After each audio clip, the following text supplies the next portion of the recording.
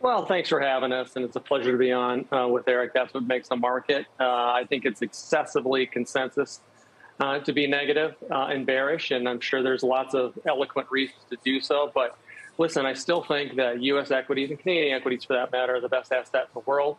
You can't sell everything. You can't be in bonds, I don't think, right now. You can't be in a lot of credit right now.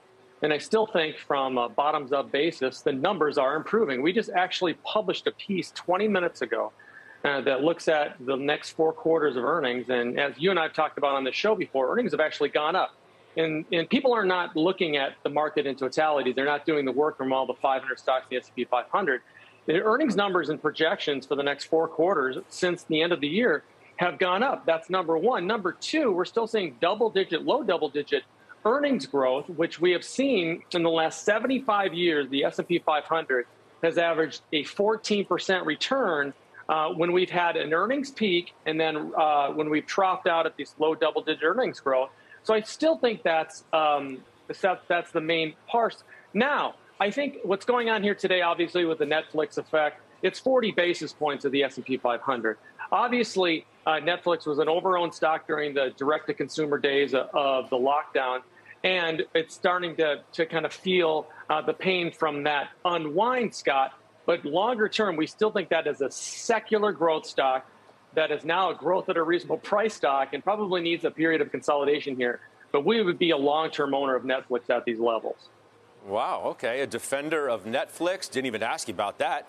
He just offered that up. A defender of the market. I mean, he says earnings are going to save the day. That's the bottom line. You've got all this fear in the market, and no one's looking at the real story. And that's earnings aren't going to be as bad as people think. In fact, they're going to be way better than people think.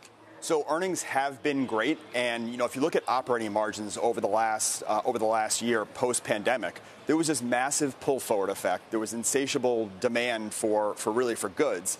And so operating margins for the S&P 500 jumped from 13.5%, where they've been for 7 or 8 years straight, all the way up to 16%.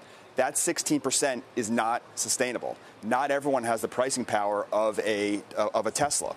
And so what we're going to see throughout the year going forward is that operating margins are absolutely at risk, especially as demand comes off and some of the pull forward effect post-COVID goes away.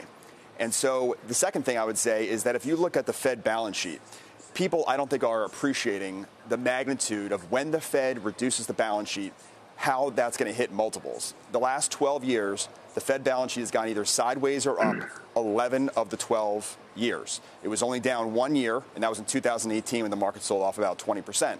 And we've looked back, and the correlation between the balance sheet direction and valuations is extremely high. So when the Fed goes and reduces the balance sheet by $1 trillion a year, to think that that won't impact multiples, to think that that won't impact the speculation that is embedded in these markets, I just don't think is feasible.